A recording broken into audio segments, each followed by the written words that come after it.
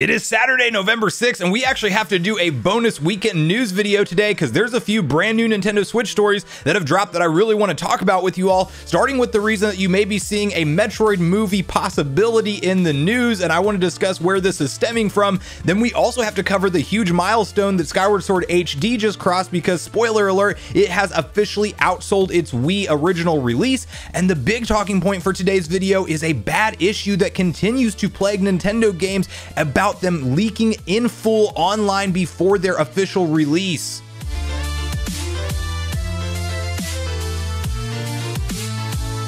What's up, nation? If it's your first time on the channel, make sure you join Sunbro Nation by subscribing below, hit the like button on this video if you enjoy it today, and make sure you turn on your bell notification icon so you're kept up to date with all the newest gaming news. Now, as I mentioned, guys, we're covering a few different stories today, and I want to kick it off with the reason why you may be seeing the possibility of a Metroid movie in the news, and it is because the series producer himself actually says that he would love to see it happen. And we just talked about yesterday how Nintendo is, of course, investing a lot of their additional funds from the success of the Nintendo Switch into new ventures, and animation style movies is one of those. And we also have to talk about what style of movie this might be, because would it be an animation or would it be live action? And you know, it's not confirmed to actually be taking place yet, but when there is a will, there is a way sometimes with these type of things. So I want to start off this conversation around hopping over to Nintendo Life, where they do actually transcribe what was said, and we know the likelihood of whether or not we could potentially see a Metroid movie come out at some point in the future. Metroid Dread's producer would like to see Samus in her own movie one day. He's quoted here saying, "I hope that does become a reality. If you ever wanted to see Nintendo's Metroid series get adapted to the big screen, you're not alone." During a recent interview with CNET, Metroid Dread producer Yoshia Sakamoto, who originally worked on the series as a designer, voiced his own interest in seeing Samus in cinema. He finds the idea of it very interesting and hopes it could one day become a reality. So CNET asked the question here, speaking of the recent Super Mario movie announcement, a Metroid movie would be interesting. I have no idea who'd be cast as Samus. Sakamoto responds here, so that is something very interesting. Personally, I hope that it does become a reality someday. So I do personally think that classic Nintendo franchises and big budget animation films are a perfect mix together, and I would absolutely love to see a Metroid movie if done right one day, as it could inspire a whole future generation to go back and play the classic installments in the franchise. And of course, to pull this off, we have to get Metroid Dread to sell incredibly well and Metroid Prime 4 to sell incredibly well when it's released. So if you are a Metroid fan, make sure you are supporting the game by picking up all of its installments and sharing the word with your friends. But I do think that this is an exciting topic to have, and one question I actually want to pose to you guys is, what would you rather see in terms of the style of the movie? Because I've been seeing a lot of back and forth discussion on Twitter, with some folks saying that they would much rather see a live action Metroid movie, whereas others would say no, you couldn't pull that off and it definitely needs to be animated. So where do you fall in that camp? Because I think animated is the safer bet to actually stick to the lore and the history of Metroid and pull it off correctly, because unless if you have some really incredible actors and some super high budget when it comes to special effects and things like that, you can tend to get pulled out of things that are typically animated, and then you go throw a live action film cast at it and it just does not work correctly. So I would love to hear your thoughts. I think I would love a live action Metroid, but I'm more afraid that that would get horribly messed up and it would actually be a stain on the series, as opposed to something we could celebrate together and enjoy as Metroid fans. So I think animation is the safer bet for me, but I want to hear from you guys on all things Metroid movie possibilities in the comments down below. Now, the next thing we have to talk about today is a big milestone that Skyward Sword HD indeed just crossed, and that is the fact that it has outsold its original Wii release. And while, you know, this isn't doing crazy Breath of the Wild numbers, or it's not even trending to do anything insane like what Breath of the Wild accomplished with over 20 million units sold, this is still now at 3.6 million total copies sold compared to the Wii's original release of 3.18 million. And of course, you have to keep in mind, this game was just out in the middle of July. We are now in November, and of course we have not seen the holiday season actually come to pass since this game has been on retail shelves. So I do think that this number will get boosted up tremendously, as you know, there's going to be a lot of casual gamers that are in their Walmarts and Targets and Best Buys out there looking for new gifts to get, and a Zelda game, when you know you have a Zelda fan in the family, might be that perfect experience to go ahead and deliver. So I do think that it being already past the original Wii release at this point in time is a win win for Zelda games overall. And of course, you know, there's a lot of debate around the Switch effect, and I personally am a believer in it. I think that this game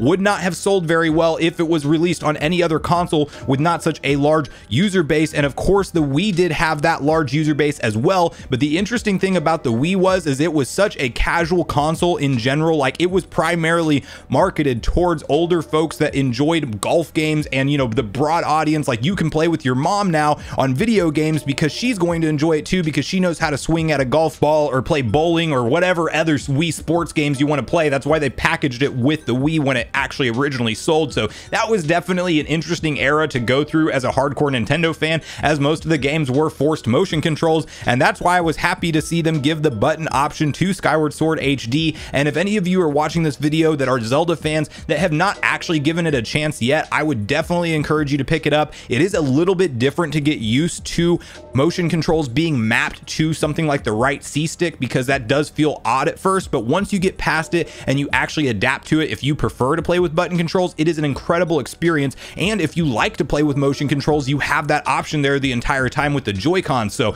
this one is the origin story for the entire Legend of Zelda series. It's a very important one for story and lore understanding overall, and I could not recommend it enough to those Zelda gamers out there that want to see what created the series in terms of the story perspective, and really a must play in my opinion before you go replay Ocarina of Time on the Nintendo 64 expansion pack on your Switch, because it does some incredible foreshadowing for that game's story. And I won't spoil anything, but you just need to go through the entire game and appreciate what it stacks up and lines up for the entire Zelda franchise. So I would love to hear from you guys in the comments down below if you did actually complete and pick up and play through Skyward Sword HD, or if it's one of the games that's maybe still on your radar that you might try to pick up on a sale this holiday season. So please share all your thoughts on everything Skyward Sword HD and Zelda related in the comments down below.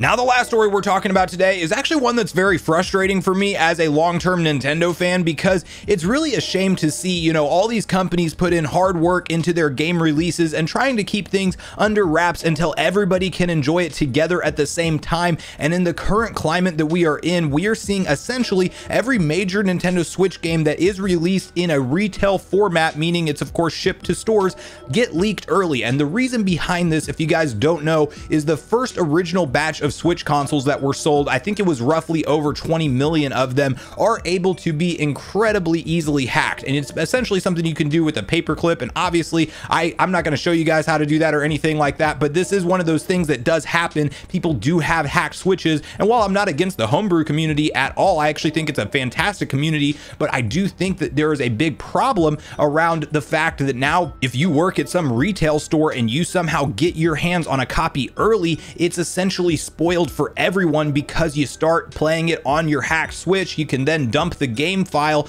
into a file format that you can easily go upload and share on the internet, where it can be pirated for free, which completely screws the developers, and I'm completely against that. I mean, you have to own your games if you want to play them, and I just think it's one of those problems that continues to persist more and more, and it's a shame to see it plague every single new Switch release, because we could potentially be talking about, before too much longer, major spoilers when it comes to games like Metroid Prime 4, Zelda Breath of the Wild 2. Like, you might really have to go in defense mode, and about a week or two before the release of the games, actually try to not look up anything related to the topic, because you might actually see some story spoilers. And what this has happened with, and the reason it's in the news today, is Pokemon Brilliant Diamond and Shining Pearl, as we are still roughly 2 weeks away from those games actually being officially released from Nintendo, and they are already out in the wild, and there is new screenshots and videos being posted and also being taken down, I noticed. But we have to quickly start off this conversation by hopping over to VGC, where they do a good job kind of detailing what has happened so far with this game's release. And of course, we will not be talking any spoilers, because I personally am going to try to avoid all of that.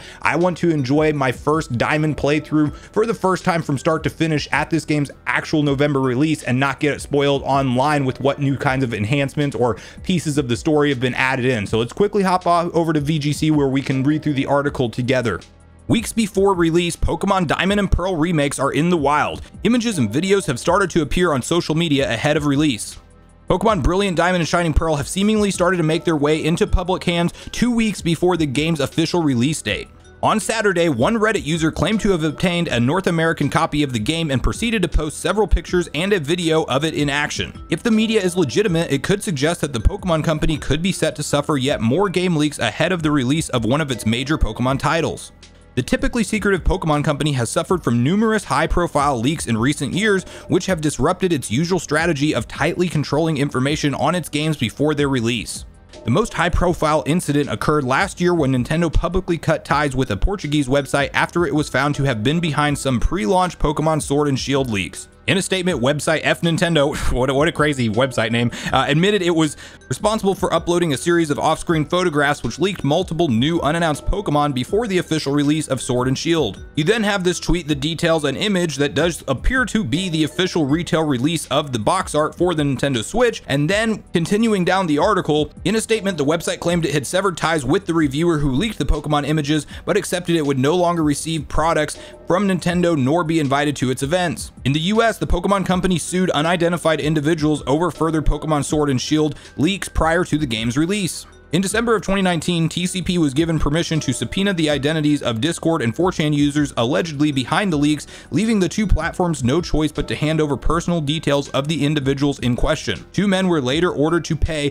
$150,000 each to the Pokemon Company for the leaked images. There is now the Brilliant Diamond and Shining Pearl footage that was originally up on Reddit that has now been pulled down, so apparently the Pokemon Company is aware of this and they are probably trying to chase down all that footage. Now the issue then becomes that the internet is the internet, and once it is uploaded, it is there forever because somebody will have downloaded and saved this video and can continue to share it. And the bigger problem, of course, is they can dump this entire game file and share it around online where people can pirate it at no cost, and it is a big issue that continues to plague Nintendo and the Pokemon Company. And I don't know what needs to happen to actually stop this. Like, maybe they go after everybody who does leak these things, and there are lawsuits that cause people to be scared enough not to do it. But for the foreseeable future with the Nintendo Switch, until we talk about things like the next gen Switch, which hopefully aren't as easily as hackable out of the gate, well, we're gonna continue to see all of these things happen with retail releases until one day, I guess you could argue the only upside, in my opinion, of an all digital future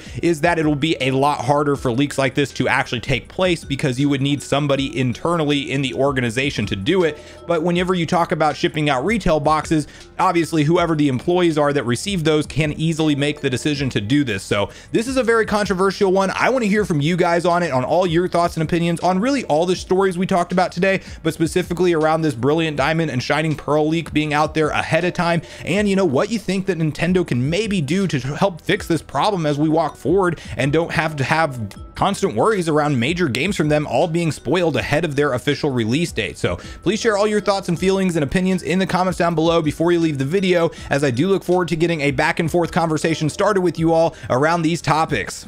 Thanks so much for watching the video today, everyone. I do truly appreciate you all sticking around until the end. I do at this point in the video want to invite you all one more time to join Sunbro Nation if you haven't done so already. Do so by subscribing below, hit the like button on your way out if you enjoyed it today, and make sure you turn on your bell notification icon so you're kept up to date with all the newest gaming news. That's going to do it for me, guys. I hope you all have a great day. Sunbro Nation, out.